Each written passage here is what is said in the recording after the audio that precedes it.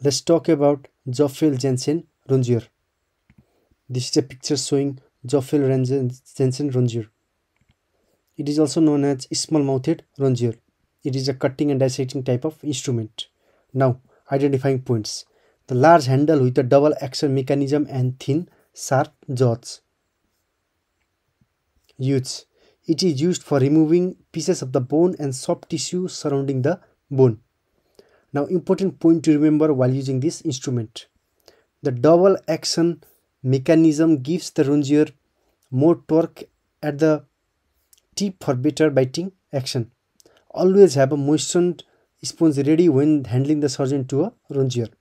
As the surgeon works to remove tissue and bone, the rongeur has to be cleaned between the uses.